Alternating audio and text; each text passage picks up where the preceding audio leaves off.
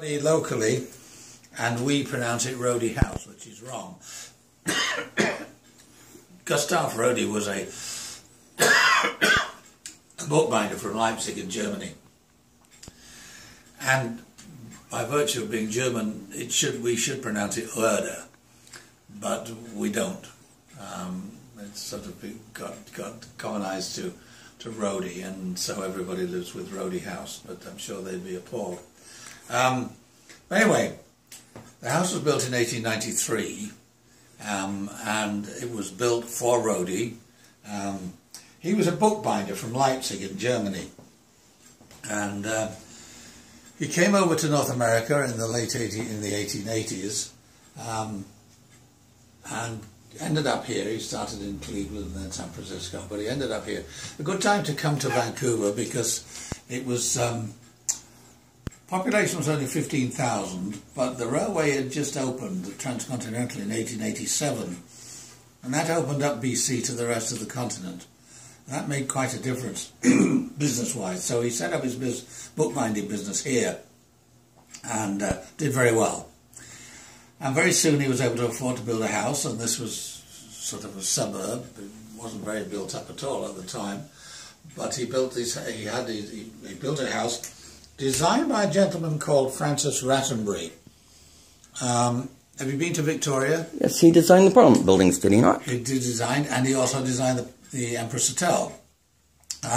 He also designed what is now the art gallery, but was then the courthouse down in the centre of Vancouver. So he was a big ticket architect. But he designed this house, we think, as a friendly gesture because their offices were close by. It's called Queen Anne style, revival style architecture, nothing to do with the historic Queen Anne, but rather the style of architecture, which is steep roofs and bay windows and so on. And he was a bit of an odd character. He was only in his mid-20s when he did all this designing. Subsequently went back to the UK. He was from Leeds in the UK. Went back to Leeds, left his wife and child destitute here, went back with his mistress, who promptly took a lover in the UK, who murdered Rattenbury. So what goes around comes around in a way. Anyway, whatever, he did some good architectural work. The house was restored in the 1980s, 90s and opened as a museum in 1995. None of the furniture is original. When they moved out in 1925, they took all the furniture with them, naturally.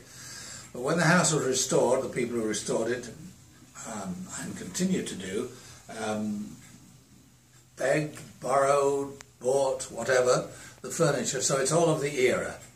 It's all Victorian, late 19th, early 20th century, so it's very authentic. There are a few original pieces. This newer post, Aurora, Goddess of the Dawn, is one of the original pieces. When they moved out in 25, they took it with them, but it ended up with one of the granddaughters, and when she heard the house was being restored, she donated it to the house, so that was original. Would have been gas-fired, or gas-lit, as most of the house would have been, or was, in 1893, but very soon they had electricity, so even the fittings are genuine, in fact, but they were replaced with electricity in the early 20th century. Okay, let's go through to the parlour. This is where they have done their formal entertaining, and they actually, the piano is not theirs, but they did have concerts there here for their friends. And in fact, we use the piano. We have concerts here twice a month. We have modern jazz Thursdays, second Thursday of each month. We have chamber music, classical music on the second Sunday. So the piano is well used. It's not theirs, but it was, by coincidence, built the same year that they moved in here, 1893. It's a Steinway upright grand. We've just had it refurbished for $5,000, so it's obviously worth a lot of money.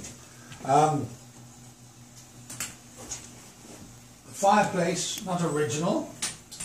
When the Roeddes moved out, the neighbourhood started to go downhill, and they bricked up the fireplace because, or the people who took it over, because they turned it into a rooming house, and that meant a room like this would be divided up into 4, and a table, chair and a desk in each one, or a bed in each one. So the fireplace was bricked up, but when the house was being restored, they decided to reinstall a fireplace, and this actually came from a local antique store. It is from the era, so it's pretty well what the fireplace would have looked like, although that, oddly enough, was not the original site for it. The chimney and fireplace were actually located on that wall originally. For some reason or other they decided not to do that, and that actually seems quite a logical place to put it. So, they raised a family of 7 here, 4 girls and 3 boys.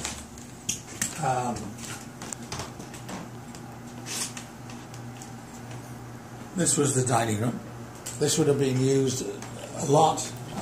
All meals would have been done here. The kids would have done their homework here. Some interesting things around here. That obviously is a picture of Queen Victoria. Notable not particularly because she was a cheerful person, but notable because that was done by one of the Roedde grandchildren as a teenager. So it shows somewhat of a facility for art. While you're looking up there, the wallpaper, I'll qualify this in a moment, is the original wallpaper. And what happened was, when the house was turned into a rooming house, it was badly treated, paintwork cracked on, wallpaper ripped off and so on. But when it was being restored, they found little patches of the original wallpaper.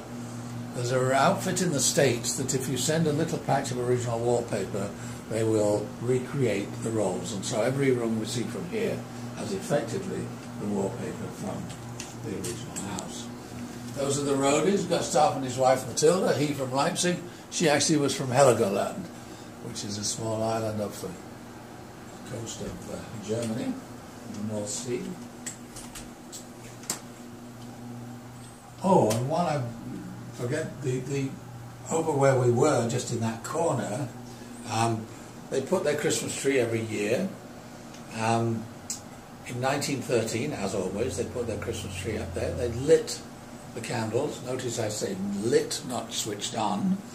In 1913, the tree caught, the candles burned, the tree caught fire, fell over and did a huge amount of damage downstairs. Fortunately, a fire station opened a block away the year they moved in. Horse-drawn, but nevertheless got here quickly, because otherwise this is a wooden house and it would have burnt to the ground. So, to the dining room, to the main bedroom, master bedroom. Why here? Good reason for that. Although they installed central heating later on in their habitat here, initially the house had no central heating. As we shall see, the kitchen is next door. The range is right on the other side of that wall, and that was lit 24 hours a day, as a result of which this area of the house would have been warm. Notice the wallpaper, the same as it was at the time. And behind me you'll see a washstand and so on. We shall see upstairs a full bathroom, which they built when they moved in. But unfortunately either somebody forgot or they didn't realise there was no water laid on, no drainage, no sewage, no nothing. And so we'll see the full bathroom there, which they couldn't use for 5 years. And they used wash basins, chamber pot, an outside privy, and a pump and so on. So that was somewhat unfortunate for them. It must have been rather frustrating. You'll notice the bed is small. At least it's short by current standards. The reason for that, you'll find beds like this in Victorian times a lot on the west coast. That was because in those days people suffered from respiratory diseases, bronchitis, asthma, TB, and so on, and they tended to sleep, in order to breathe more easily, propped up in bed with cushions rather than taking the length of the bed, which we obviously do today. Here's an unusual feature of a house in those days, not particularly exciting, and we use it as a storage cupboard, but it's a walk-in closet.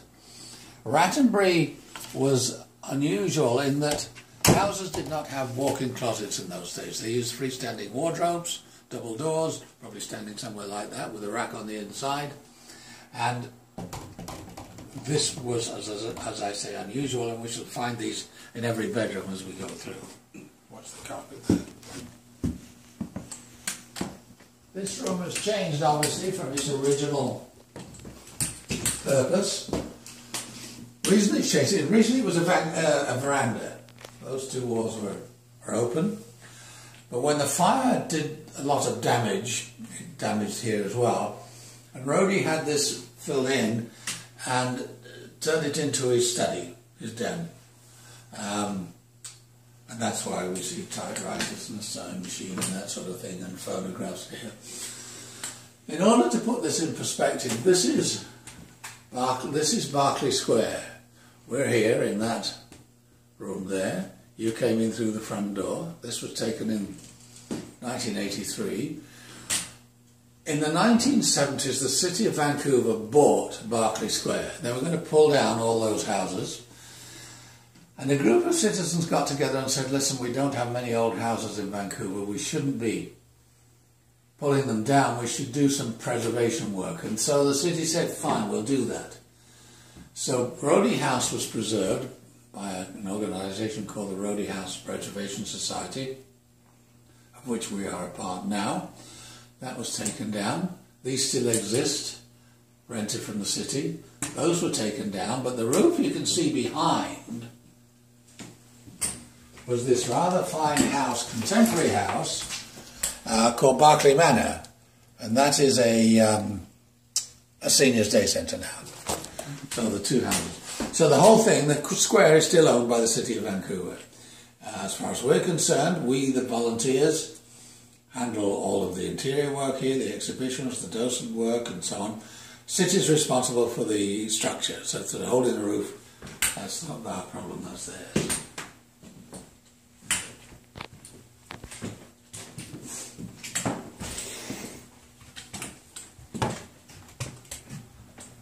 I'm going to go upstairs now.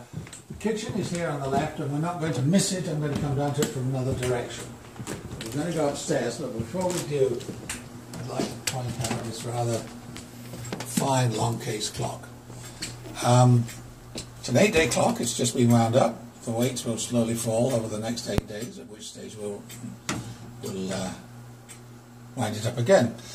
Some interesting things about this. It was actually built by a gunsmith from Wigan in northern England, who was obviously a skilled artisan, because if you've been to London or you've heard of the Victoria and Albert Museum, is one of the world's leading museums, and there are a couple of his long case clocks on exhibit there, so he's obviously well thought of. There's a good reason for them being, you know what they're called now, right? Grandfather clocks. Exactly. Do you know why? No. Well, a little story there. 1867, an American was visiting the UK, or England at the time, and he stayed at a little pub in northern England, and the landlord of the pub told him one night, he said, you showed him a grandfather clock. What? But in those days, a long case clock. And he said, there's a funny story about this. It used to belong to my grandfather, and when he died, the clock stopped. It wouldn't work properly, and finally stopped forever. And the American was intrigued by this, and he went back to San Francisco, it was, and he was a songwriter. So he sat down and he wrote a song called My Grandfather's Clock, which I'm not going to sing for you, but the first 2 lines are, my grandfather's clock was too big for the shelf, so it stood 90 years on the floor. It was taller by half than the old man himself, but it weighed not a pennyweight more. That sold, 1867, 1 million copies of sheet music. That was a big, big thing in those days. As a result of which, henceforth, they were called grandfather clocks. Ah. So, we'll go upstairs.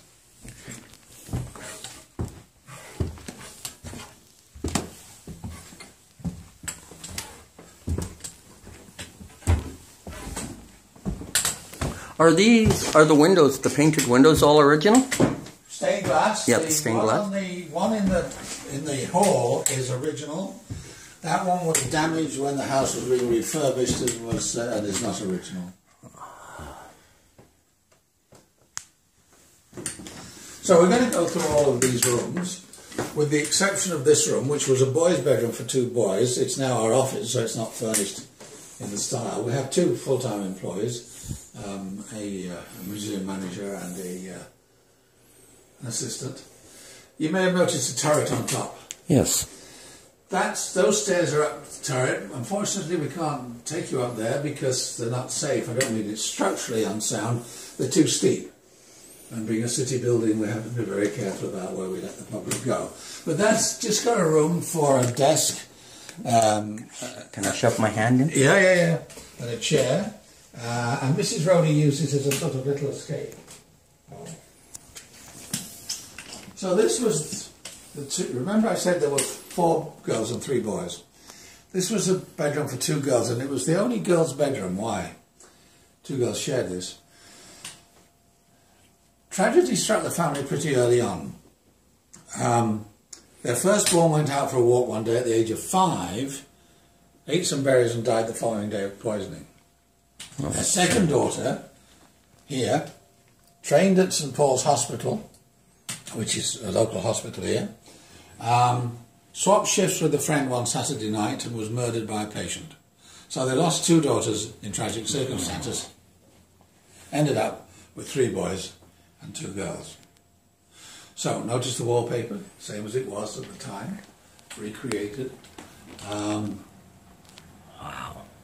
Nice room this. On a sunny day the sun shines, it faces west, and it's really a gorgeous room, not particularly bright today. And so through to the sewing room. Mrs. Roedde was a seamstress by training, and as an aside, she was only 4'8". She was a teeny lady. That chair was built especially for her. But this was a nice room. In those days, English Bay is not too far down there, and apart from Barclay Manor there, you could see pretty well down to English Bay, so the views would be nice. As I say, faces west like the girls' bedroom, and so there was plenty of sunlight and so on. A great place to work, and she had her own private balcony and so on. So, through to the boys' bedroom. Remember, the office was also a boys' bedroom. We're not going to go in there. But this was a bedroom for 1 boy. Several things here. See the flag here on the wall there? That's the original Canadian flag when Canada was part of the British Empire. It's called a defaced ensign. Defaced because it's got the Canadian coat of arms on it.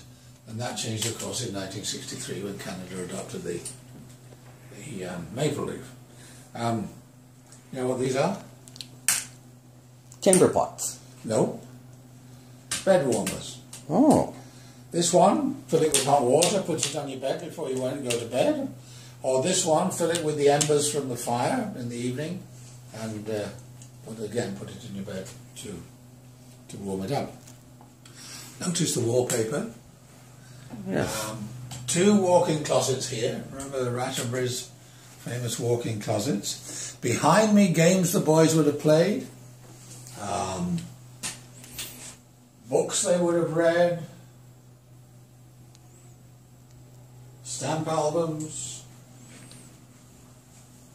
Boy Scout equipment. And here, a rather fine book, Chambers Dictionary, not Chambers. What's the American dictionary? Webster? Webster's Dictionary. That's illustrated. That was printed in the late 19th century. The type is exceedingly small. And one thing, and it's actually illustrated a lot, that I haven't opened it up on illustration, but the one thing that struck me when I first saw it was that if you didn't break your back trying to lift it, you go blind trying to read it, in fact. Looks very heavy. So here we have the bathroom that never was, or at least it wasn't for several years. That's an original clawfoot tub from 1900. And it's fully operational now. It works completely, although you'll see on the toilet there a notice that says it's out of commission. There's a good reason for that. there's a hairline crack in the cistern, and we can't just phone a plumber and say, give us a Victorian cistern. Somebody is out looking at the moment, and has been for a week or two, for a cistern, in which case it will then be reinstalled, and but usually the whole thing functions perfectly.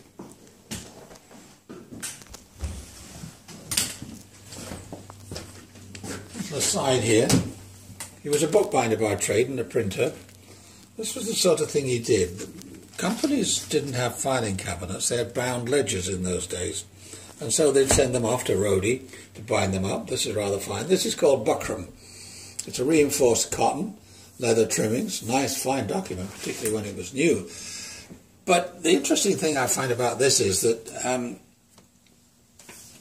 this was used every day in an office.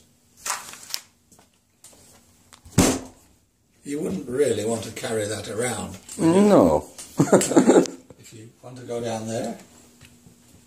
Okay. This room has changed, obviously. We're going down those stairs in a minute to the kitchen. The cook had a bedroom, he lived in, had a bedroom at that end of this room here. The rest was an attic for storage, okay? So, now, obviously, we use it for our own purposes. We put on exhibitions. For instance, about a month ago, we had a tea seminar. We had a sommelier come in and talk about teas from all over the world. And behind you, we had another gentleman who gave a lecture on teapots. He has a collection of 400 teapots. Each one of these is from his collection, and they're all teapots. They're all functioning teapots. Wow. I'm a big tea drinker. Okay. This is... Yeah. Wow. Yeah, that's quite amazing. 400 of them, you say? Yeah, 400. Yeah, these are part of his collection. Wow. So, these drawers all contain artifacts and so on.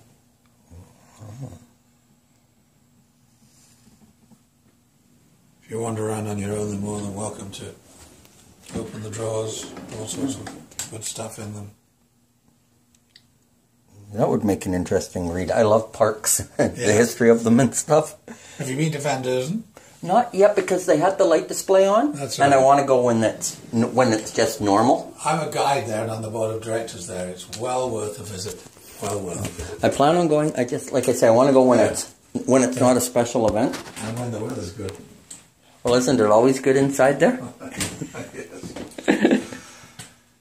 This is an example of the sort of exhibition we put on. Obviously, this is a photographic exhibition, and this changes all the time. Great. I'm going to have to make a point of attending a couple of your exhibitions on a special day, if I'm down. They're in the we have a good website. Okay, and what's the website address? Just you don't need to know that. Just Google in Roedde. Oh, okay. And that'll take you straight to us, and it gives you a complete description of the house, the artifacts, the collection, what's on, and so on. Just want to stop here for a moment.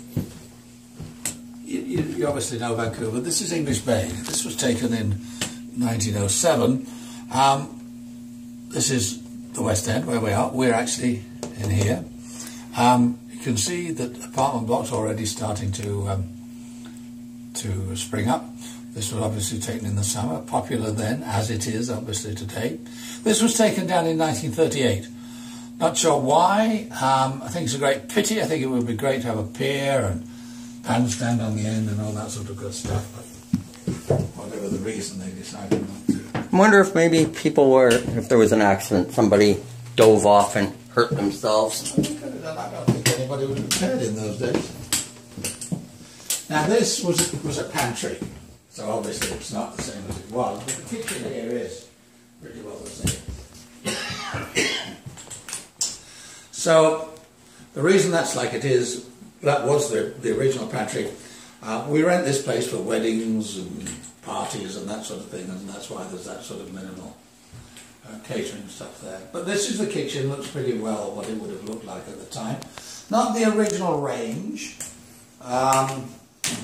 This was built actually in Wisconsin in about 1860, but it was donated to us, and it's where their range would have been. And remember, The master bedroom is right on the other side of that wall, which is why, and this would have been kept fired up 24 hours a day, and consequently that's why that's why the bedroom is there, and obviously from the point of view of heat. So, what else can I? Oh, Mrs. Roedde was 4'8", remember? Yes. That sink was installed for her. My nana was pretty sure she would have loved a sink like that. And the rest of this stuff in here, they'd have used it, they'd have eaten in here quite a lot. This table contains stuff from the time, a lot of stuff you'd recognise. Potato masher, whisk, meat grinder and so on. Spice jars, cookbooks and so on. A bread maker here, dough maker, that's a butter maker, and so on. So that's the tour, but you're more than welcome